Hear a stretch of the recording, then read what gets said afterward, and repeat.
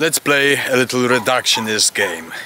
We're all taught to believe that we have body and mind in the physical sense, physiological sense, that our central nervous system is a kind of a command house of our mind. Just imagine a person who would have his hippocamp cut out. He wouldn't form short-term memories, right? But what does it mean if we reduce this body and mind and all the apparatus and senses even more? We've got the soul. Is the soul capable of being impressed by what the mind believes in, what the mind feels? It may, a hypothesis. What happens if we cut up the hippocamp and we cannot form short-term memories? Can the soul be impressed by it? Not anymore, because it lacks a physical component that interfaces it. Hello, kitten. So, what is more, if we reduce the body and mind and soul, and let's say that the soul is destroyed, what remains? Is it the spirit, the Pneuma, or the Daimon? What is a daimon? It is a rectification of all our movements, karma, the inclinations, in an alchemical rectification, in the sublimation of our body, mind and soul. Therefore that constitutes the immortal spirit, the one that is united in variegated stages with the anima mundi, the hecatic world soul.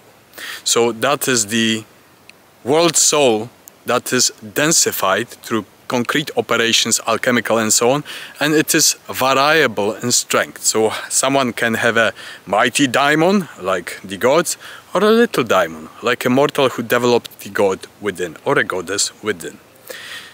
Now the soul may be transmigratory, meaning that it can go through countless metempsychotical births and rebirths. It may fly around in groups as in the air. Or it can be destroyed, shattered, synthesized, formed, shaped, created, and so on.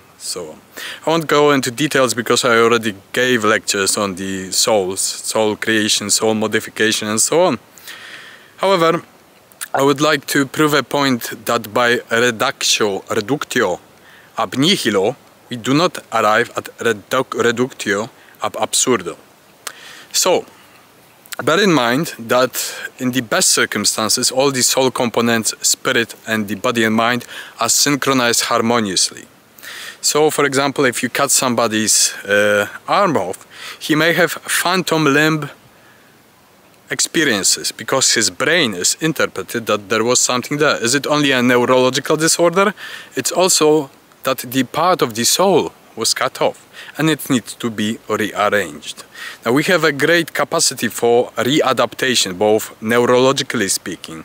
For example, all basis of psychotherapy is the neuroplasticity of our brain, but also to fix damage within of our body image, of our soul image, of our affects, and so on, so on. So much spoken. Whether you believe in a soul or not, that does not matter. But if you want to believe that you are a cyborg made of flesh, thoughts, and the nervous system that controls it all, and the senses that you have, you may be wrong.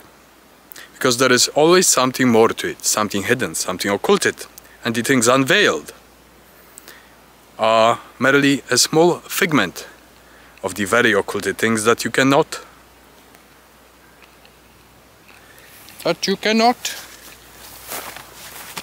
know for sure. And cats do have second sight.